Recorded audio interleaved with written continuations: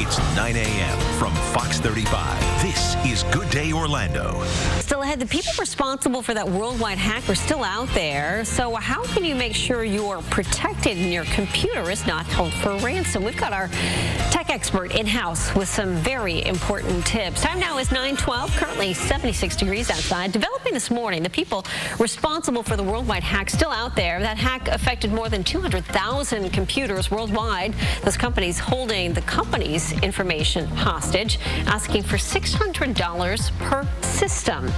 Tech expert Tom Jelneck joining us this morning with tips to stay protected from that attack. Tom, good morning. Good to see you. Hey, good morning. Happy Sunday. Yes, happy Sunday to you. Thank you. What can people do to protect themselves? I mean, we saw this unfold with a lot of corporate computer systems, but what about what we can do at home? Yeah, it was amazing how quickly this one spread. 300,000 computers, 150 different countries, and it was all due to an exploit in software.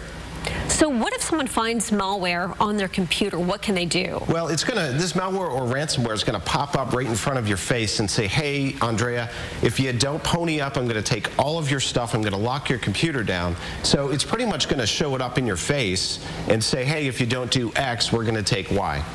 So if this happens to you, what is your best defense? I mean, I think a lot of people will probably think there's no way I'm paying $600 in Bitcoin, nor do I even know how to do that.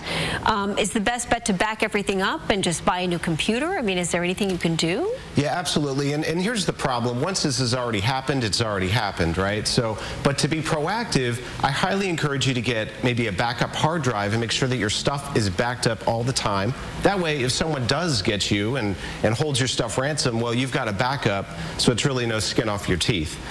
So that and antivirus software and keeping your updates on Windows or any other operating system current can actually prevent this from happening. And you know what I found so fascinating about this whole ransomware attack is it was solved with a $10 web address that a teen over in Britain was able to find. Is that something we can possibly do at home too for a solution? Well, probably not, but here's what's happening. A lot of these cyber thugs are picking up tips on how to build this ransomware on the dark web, so they can do it on the cheap.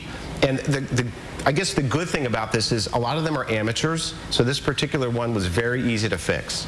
Well, that is good news. Where can people find more information, Tom? Sure, TomJelneck.com or OnTargetWebSolutions.com. Always good information, Tom. Thank you. Great to see you. Good to see you, too. We turn our attention now to weather.